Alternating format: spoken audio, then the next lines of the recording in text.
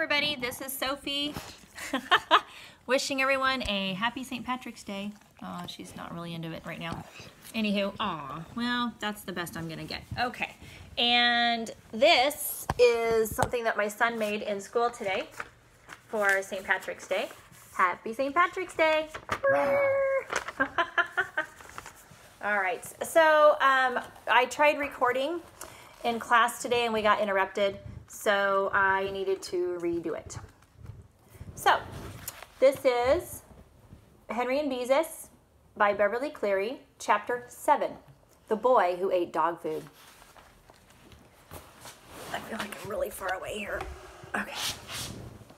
So the next Friday afternoon, Henry and Ribsy were walking home from school. They were going a long way past the Rose City Bike and Trike shop, so Henry could look at what he had come to think of as his bicycle. The one with the racy red frame and the built-in headlight. That's my dog you're hearing. The only thing wrong with it was the price. $59.95. Bless you. It was exactly what Henry wanted, and he looked at it every time he had a chance. After making sure his bike was still in the shop, Henry moved on. He was still trying to think of something he could do in the Rose Festival parade. Across the street from the supermarket, he stopped to look at the new Colossal Market building that had just been finished. It covered a whole city block, and Henry had heard that the market would sell not only meats, groceries, and drugs, and we're talking about aspirin here, but also it would have a filling station. And what's a filling station? What's a filling station? You guys know what that is. Like my second graders knew what it was. A gas station. Okay, thank you. A gas station. A soda fountain, which is what you would find maybe at 7-Eleven. You know, you can use Dr. Pepper and all that good stuff. A florist stand. And what's a florist?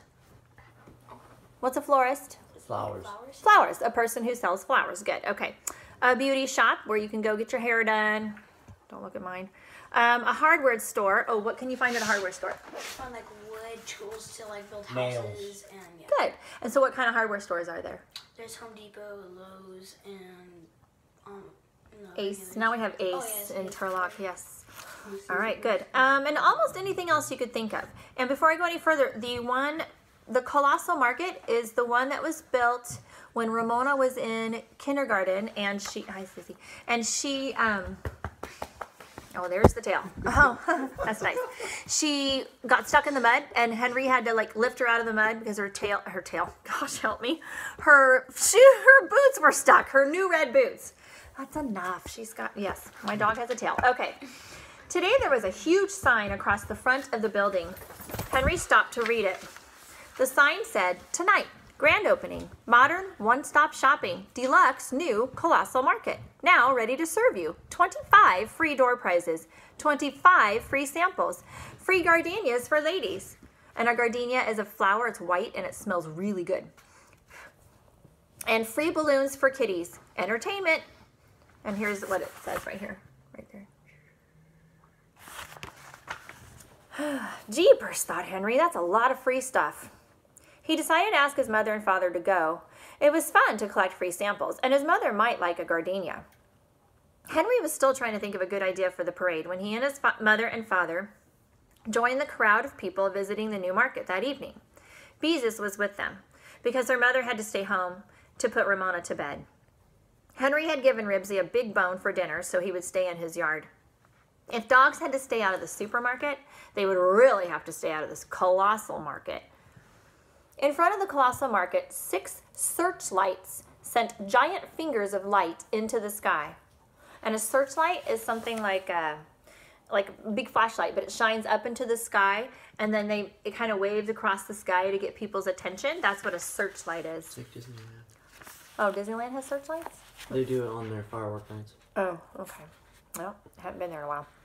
Henry saw Robert and Scooter talking to the men who ran the gasoline generators. As Henry and his father and mother and Beezus entered the market, someone handed each of them a ticket for the door prize. After they had written their names on the tickets and dropped them into a barrel, a girl in a fluffy blue skirt gave Mr. Huggins a package of razor blades. And what do men use razor blades for? Shaving. Oh, Shaving. I Right. did that last night. Sure. That is not true.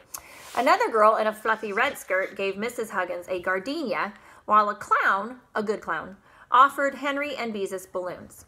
Beezus asked if she couldn't count as a lady and have a gardenia instead of a balloon. When the girl handed her the flower, she took it, closed her eyes, and breathed deeply.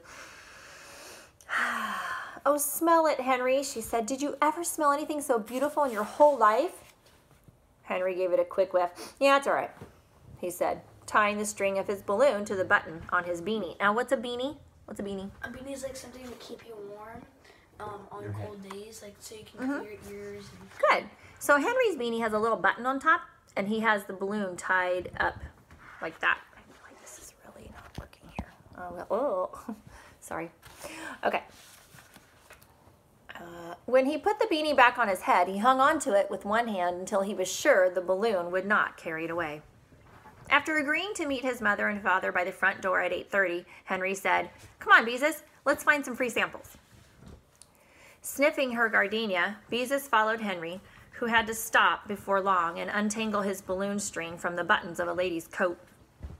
Then they sampled donuts, hot from a donut machine, and looked over the largest selection of comic books they had ever seen. They tasted frozen orange juice. I lost my spot because we had a noise off camera. Great job. And decided to pass up a free sample of dehydrated Vita-Veg soup in order to watch a man demonstrate a gadget for making roses out of beets and turnips. Then they paused at the Colossal Beauty Shop to watch a lady have a free facial. Henry thought she looked really funny with her hair wrapped up in a towel and greasy stuff smeared all over her face. As he caught a glimpse of himself in a mirror, he decided he might wear a balloon on his beanie in the parade. Look! Beezus grabbed Henry's arm and pointed to the platform where 3 girls from a dancing school had been tap dancing. The drawing for the door prizes is starting. There's the Rose Festival Queen and her princesses. As the crowd pressed toward the platform, the master of ceremonies announced that the owner of the first ticket the queen pulled from the barrel would receive, absolutely free of charge, 1 white sidewall tire from the Colossal filling station. So a tire is usually black, right? But in the old days, they had a white line around it, like a white part of the tire. I used to have to clean it. Grandpa, or your grandpa, always made me do that. Anyway, they get 1 free tire. I don't know what people need with only 1. Anywho. Maybe you'll win it, said Beezus. Yeah. Henry wasn't sure his father needed only 1 white sidewall tire, since all his other tires were black. So he wasn't disappointed. No. He wasn't disappointed when his name was not called. She wants to play tug of war, I'm sorry. He soon lost interest in door prizes because there were so many grown-ups in front of him that he couldn't see what was happening. Come on, Beezus. I bet this is a good time to get free samples, he said. They found Robert and Scooter in front of the donut machine. This is my 3rd free sample, said Scooter. Come on, let's see what else we can find. They tasted ketchup, potato chips, jam, and cheese. Soon, the pockets of Henry's jeans bulged with sample boxes of bottles of Oatsies, Glit, and 3-Minute Whiskey. Then, they came to a display of Woofie's dog food.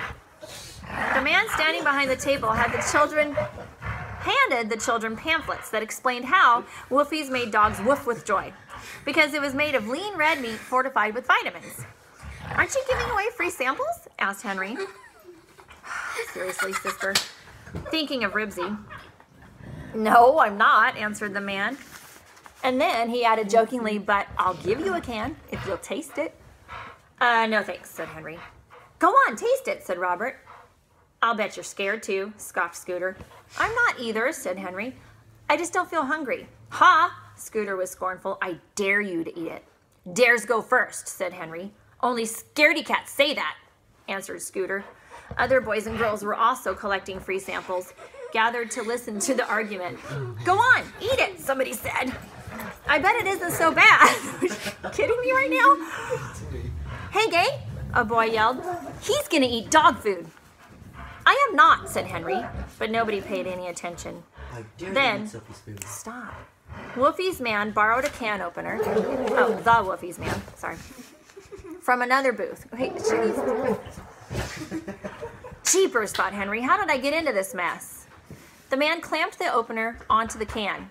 Henry looked for a way out, but so many boys and girls were crowded around that he didn't see how he could escape. He wondered how Woofies tasted. Maybe it wasn't so bad. Ribsy ate it. If Henry really did eat it, he would be pointed out at school as the boy who ate dog food. Then he'd be pretty important. Henry, whispered Beezus, don't eat it. Henry watched the can opener chew its way around the can. Ugh, he thought. He didn't want to be the boy who ate dog food no matter how much it impressed the kids. The man lifted the lid from the can, and Henry looked at the food made from the lean red meat fortified with vitamins. At least it isn't raw, he thought, and he wished something would happen. Well, something did happen. No, I'm not yelling at you. The voice of the master of ceremonies blared out over the loudspeaker. Henry Huggins! The people all around the platform laughed.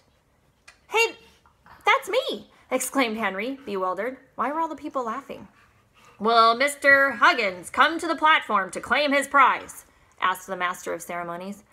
Oh, thought Henry, the man meant his father. His father was Mr. Huggins, but it must be a mistake because his father's first name wasn't Henry. Is Henry Huggins present? Asked the master of ceremonies. Henry, wake up, said Beezus. You won a prize! Henry looked at the can of dog food. I'm here!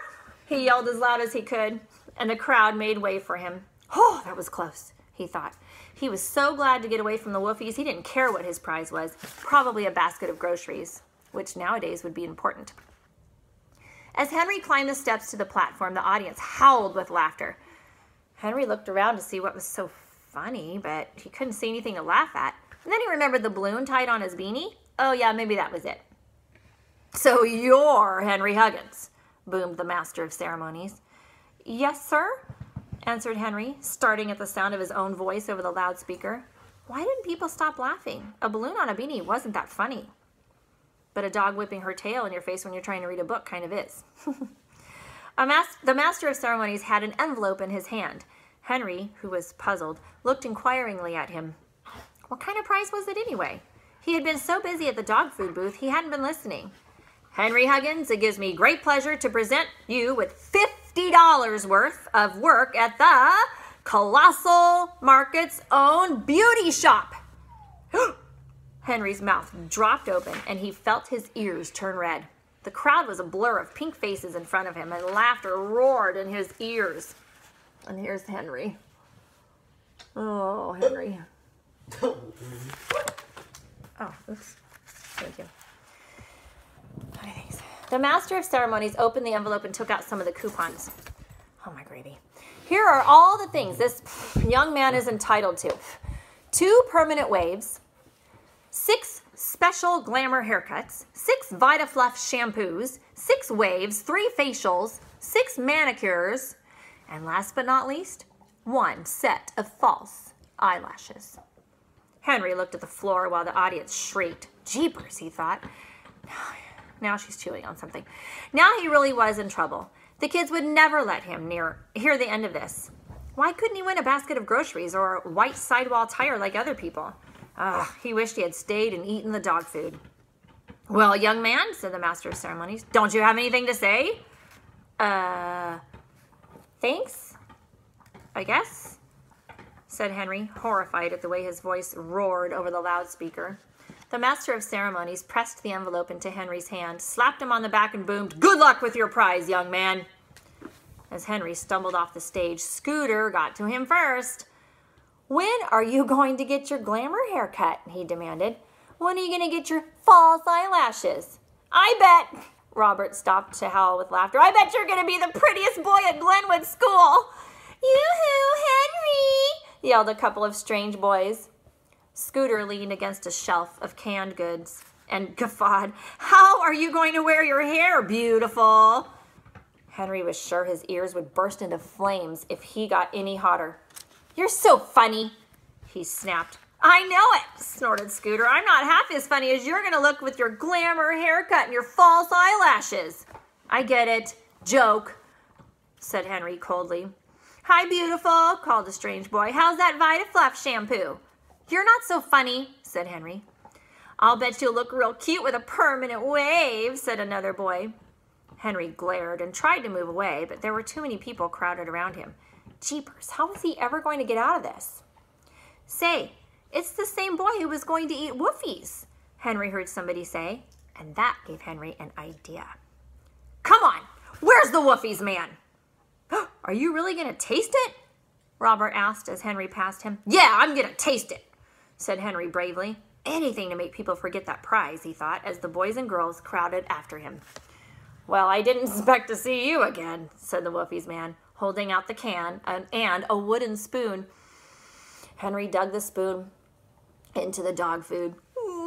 Holding his breath, he popped a bite into his mouth and swallowed it really quickly.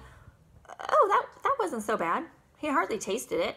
He was pleased to see that all the boys and girls looked really impressed. He really ate it, said Beezus, squirming through the crowd surrounding Henry. She still clutched her gardenia, but it had turned brown from being sniffed too much. Henry calmly took another bite, held his breath, and got it down. He said, it's a lot better than the canine ration. And it was, too, because Ribsy preferred it. There, thought Henry, that ought to make them forget the prize. Now, if he could just get out of here before anyone else mentioned it again. Here's your free sample. The man handed Henry a can of woofies. You earned it. Hey, beautiful, how did it taste? Asked Scooter. Oh, leave it to old Scooter, thought Henry. Now he had probably eaten the dog food for nothing. Scooter McCarthy, you stop teasing Henry, said Beezus. You're just jealous because you didn't win something like Henry did. Yeah, you're jealous, said Henry, but he didn't really sound as if he meant it. Joke, said Scooter. Oh, Henry, aren't you thrilled? Beezus' eyes were shining. Henry looked at her. Was she like crazy or something? Oh, I wish I had won $50 worth of work at the Colossal Beauty Shop, she said enviously. Well, what do you know? She really means it, thought Henry. These things were different with girls. Why couldn't Beezus' ticket have been pulled out of the barrel instead of his? Henry, I have $1.05 at home, said Beezus. Will you sell me a wave coupon? I know waves cost more, but that's all I have. Until then, Henry had not really thought what he was going to do with the coupons. He supposed he would have thrown them away if there had been a trash can around. Maybe he should just give Beezus the wave coupon. But still, she was a sensible girl and she had offered to pay for it. $1.05 would certainly come in handy since he had spent all his money at the bicycle auction. Sure, I'll sell it to you, said Henry, delighted with the offer. Oh, thank you, Henry, said Beezus gratefully. Get off the ball. I can hear you. Now I can have my hair waved for the parade. I'm sure Mother wouldn't mind for just something special. Then Henry saw his parents and Scooter's mom looking over the heads of the children. Come along, Henry and Beezus, we're leaving now, said Mr. Huggins. Henry, you and your mother will have to get together about those coupons. Oh, yes, Henry, said Mrs. Huggins. I need a permanent. I'll give you $10 and get it at the Colossal Beauty Shop. That would help your bike fund, wouldn't it? Gee, Mom, would you? Henry suddenly felt cheerful. Things weren't so bad after all. And then Mrs. McCarthy said, I don't need a permanent right now, but I will in a month or so. I'll give you $10 for the other permanent coupon. She opened her purse and took out a $10 bill. Jeepers! Henry was so pleased, he couldn't think of anything to say. Hey, Mom, protested Scooter. What's the matter, Scooter? Asked his mother. Don't you want me to help Henry? Well, the real answer would be, no. But, said Scooter. Yeah, I do. Hey, this is all right, thought Henry. $21.05, just like that. And grown-ups didn't even think about teasing him. If only he could think of a way to sell the rest of the coupons. And just then his mother said, as soon as we get home, I'll phone your grandmother. I'm sure she'll be glad to buy some of your coupons. Oh, and what about his Aunt Doris? Suggested Mr. Huggins. Oh, yes, and I can phone some of the girls in my bridge club. It's a card game, added Mrs. Huggins. She always called the ladies in her bridge club girls. Henry could scarcely believe his luck. He didn't even have to think of a way to sell his coupons. And only a few minutes ago he had been wishing he hadn't won them. Why, he might have thrown the riches away if Beezus hadn't offered to buy a wave coupon. Oh, I wish I had won those coupons, said Robert. You're sure lucky. Yeah, I am, agreed Henry. Funny. Nobody thought about teasing him now. Huh? Come on, said Mr. Huggins. We don't want Beezus' mother to think we've lost her. There goes the boy who ate dog food, Henry heard someone whisper as he left the market. On the way home, Mr. Huggins said to Henry, your bike fund is growing faster than you expected. Isn't it beautiful? Dad, cut it out. Henry pounded his father with his fist. Everyone Mrs. Huggins spoke to agreed to buy some of Henry's beauty shop coupons. By Saturday afternoon, all the items were spoken for except for one. Can you guess? Yeah? What? Permanent eyelashes. Yep. No one wanted false eyelashes. Oh, I thought it was Ramona's thing. Cheapers, Mom, said Henry. That's almost $50 in my bike fund, and my bike costs $59.95. I'm almost there. Have you picked out a bike already? Asked Mr. Huggins. Oh, yeah, I have, Dad. It's a Butte. Butte is like a short way of saying Beauty. Beauty, yeah. Or beautiful. Mr. Huggins smiled. In that case, I think we can manage the $10. Boy, oh boy. Mom, how soon do you think I can collect the money for the coupons? Henry didn't see how he could wait another day. He was so close to that bicycle, he could almost feel the handle grips in his hands and see the shiny new spokes twinkle as the wheels turned. His father said, how would you like me to lend you the money until next week? Would you, Dad? Asked Henry eagerly. It's a lot of money. Mr. Huggins rumpled Henry's hair. Come on, get your Daniel Boone hat, and I'll take you down to the shop in the car, and you can ride home on your new bike. All Henry could say was, boy, oh boy, as he ran into his room and snatched his genuine coonskin cap. Then he and his father and Ribsy drove to the Rose City Bike and Trike shop. Henry went straight to the bicycle with a racy red frame and the built-in headlight. I'll take this one, he said. You're sure that's the right one? Asked his dad. Oh yeah, that's the right one. Of course Henry was sure. Hadn't he gone all out of his way to look at the bike at every possible chance for the last 2 weeks? Henry kept his hand on that bike until his father had written a check and the man had given him a receipt and a guarantee. All yours now, said his father. Gee. Henry shoved up the parking stand and wheeled his bike out of the shop. His very own bicycle. He ran his fingers over the shiny frame and he felt the leather seat. He turned on the headlight and sounded the horn, ee-ah, ee-ah, and then he unsnapped his snap-on raccoon tail and fastened it to the handlebars. It was perfect. Henry beamed at his father. So long, Dad. See you at home. He threw his leg over the bike and rode off without wobbling even once. Ribsy lopped along beside him and his father smiled and waved. Henry turned down Klickitat Street so he could pass Scooter's house, right? When he saw Scooter sitting on his front steps, folding journals, he sounded out his horn, ee-ah, ee-ah. He had waited a long time for this moment. Hey, Scoot, he said casually as he pedaled by with his spokes twinkling in the sunshine and his raccoon tail fluttering in the breeze. And that, my dear friends, is the end of Henry and Beezus. Thanks for joining me, and I'll thank you, boys. And I will see you tomorrow, hopefully with the dog not so spazzy. Bye. Leave a like and subscribe. Oh, and by the way, I want to clear something up. Weatherby family, I love all of you the same. Bye.